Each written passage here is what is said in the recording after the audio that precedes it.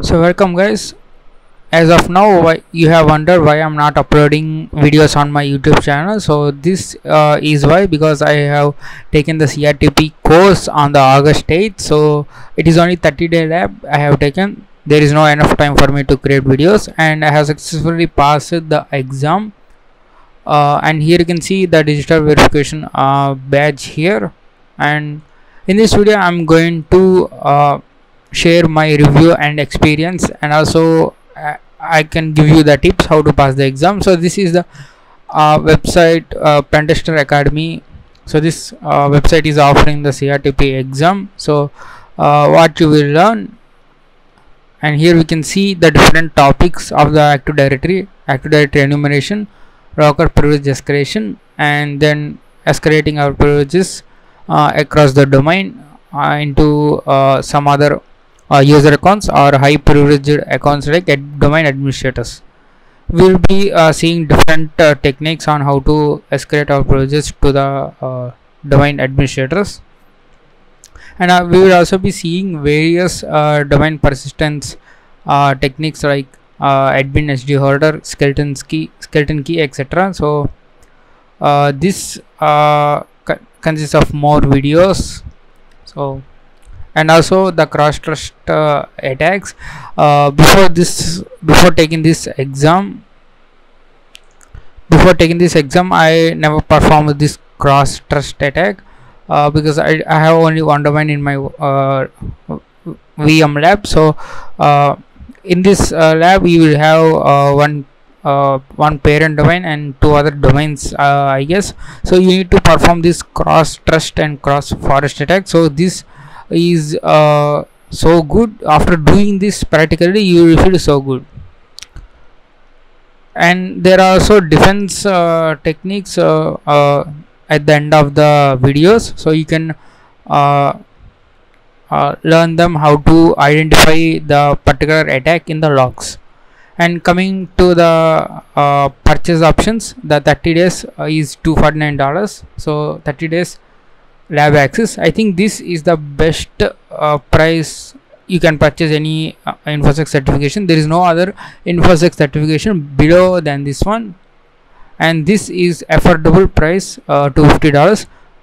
So this discount will be throughout the year, so don't need to worry. You can come back later and still you will see the $249. If you are completely new to the Active Directory, don't worry, the course covers the basics of Active Directory as well, so you don't need to worry about some background Active Directory information. I recommend 30 days. 30 days will be enough. So if you spend 3 to 4 hours a day, then 30 days should be fine. If you have any doubts, you can go for $379, 60 days, and 90 days will be overkill. So the lab is also quite smart compared to CRTE. So if 90 days is a overkill, and 60 days will be fine if you have a lot of time and you want to do the lab in a slow way. So you need to put your name and email and click on buy now. It will redirect to the new purchase page. There you can buy via debit card. So after that you will get a mail, and within 24 hours they will ask you how to when you wanna start the lab access. So you can access the lab within 90 days of the course purchase. Here they will say here 90 days of the purchase, then you will get the access to the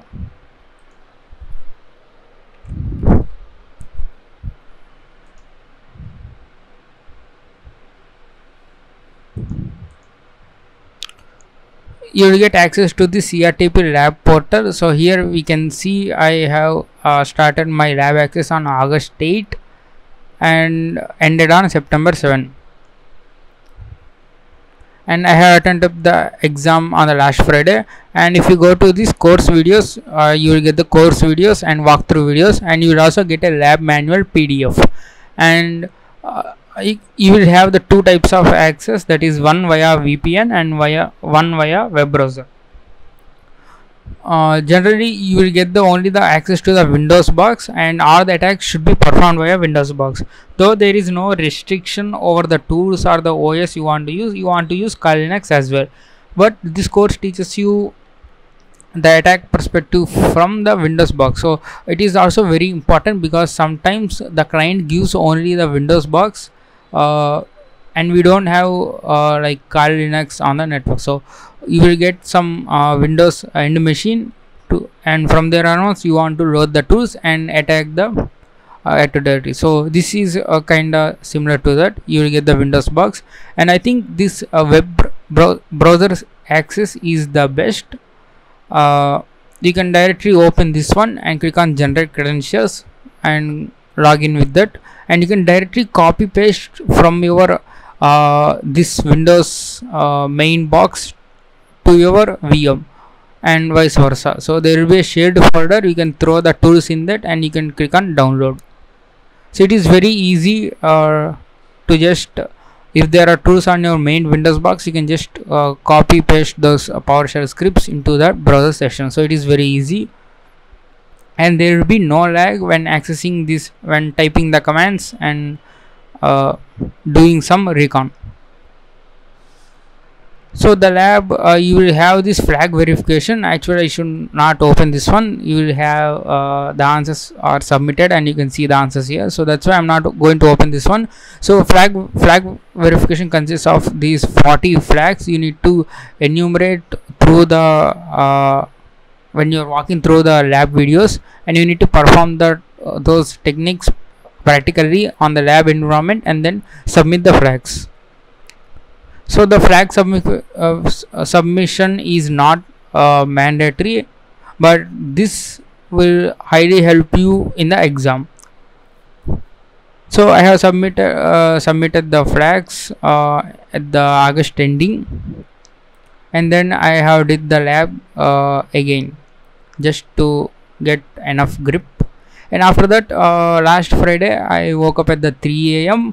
3:15 a.m. I guess. Then went for the toilet. Then I could not sleep. So that's why I thought let's take the exam. And one good thing is you can directly start the. So okay, you can click on this certification exam. You can directly click on this start exam, and the environment will be started in 20 minutes. So this is very good, because in other certifications you need to mail the company about how when to schedule the exam. So there is no scheduling the exam. You can directly start the exam by clicking on the button. So it will take 15 to 20 minutes to set up the exam, and you will get 1 hour extra for that compensated time, and you will have the VPN access. And coming to the exam, you will have the VPN access and browser access. So what I recommend is you open the browser access in the Windows box and connect the Kali Linux VM to the VPN. So that Kali Linux VM will be acting as a file server. So you can load all the tools on that Kali Linux, and you can directly load those tools into this Windows box easily. So that is very fast way to load the files. And after that, the exam is not that much difficult and not that much easy. There is one big rabbit hole, and I highly suggest you go through all the objectives. So there will be running objectives in this flag. So you go through all the running objectives and make a cheat sheet of the what you have learned. This will definitely help you, because this rabbit hole, if you did not overcome this rabbit hole, you cannot pass the exam. I have been stuck for almost 6 hours with this rabbit hole. So the exam started at 4:15 a.m. I guess. At the 6:30, so the exam consists of 5 machines you need to pawn, and after 2 hours at 6:30 I have completed the 2 boxes. So they are pretty nice, and I have so much confident. And then after that I went to bath, and after eating my breakfast I sat again. Then I have been stuck for 6 hours because of this rabbit hole. Then at 12:30 in the afternoon, at 12:30 p.m. I got this idea. I again went through this all of this flag verification and all of my notes, and trying to find out where I have missed, and then there it is. I have missed that part, and whenever I tried that technique, I got the access to the next box. So after that it will be pretty fire easy. So the exam is not that much difficult, not that much easy. It's a good exam, and there are some difficulties you might face. So one is the bloodhound. So the bloodhound will not show any juicy information. It will show only one juicy information that is required later on in the when you are pawning the machine. So that means when you are in the your student box, you want to pawn other box, you want to run the bloodhound, then you won't get information to get to the next box. So the bloodhound information will be in the middle path of the last path. So like you want to pawn from 4th box to 5th box, then that information will be in the bloodhound, not from the 0th box to 1st box. So that means bloodhound does not help you in any of the enumeration. So don't rely heavily on bloodhound. So generally what we think is running bloodhound will reveal the paths, and you can just directly do the attacks and get the foothold on the machine. So that is not in this case. So do not rely on the bloodhound. Also, if you want to run the bloodhound, make sure you download the latest Sharphound ingester, because I ran the Sharphound given in this tools zip file. So whenever I opened that zip file in my bloodhound, then it says incompatible. So I had to download the latest sharphound.exe from the GitHub, again run that, and uploaded my zip file to the bloodhound in the Kali Linux. Then I came to know that there is no much information related to the attack paths. So you can directly enumerate using the power view, and you can get that information what bloodhound is showing.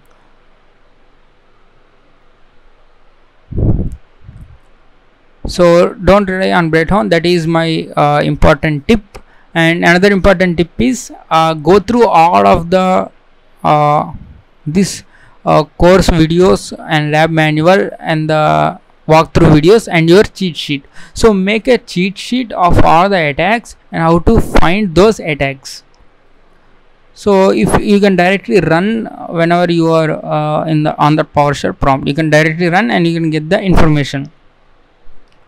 So this helps saving a lot of time. Also make a notes of how to attack, how to make these golden tickets, cross trust attacks, etc., seed history injection, etc. So make those all of those cheat sheets.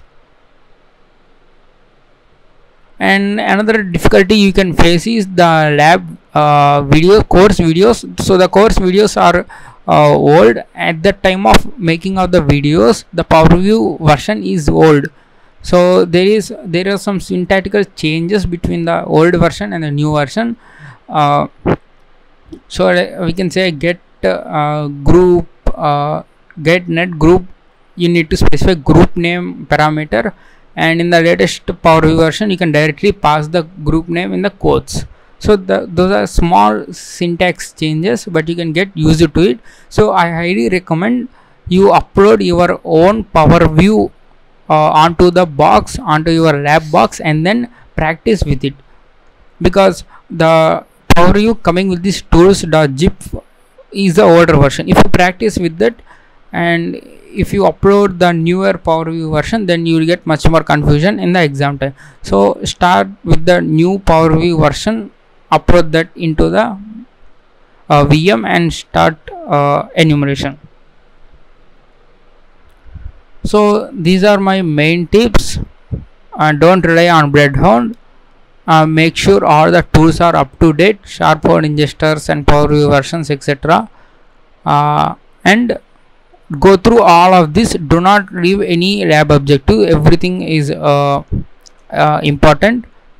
if you go through all of these walkthrough videos, lab manual, course videos and your cheat sheet, then you should directly pass the exam.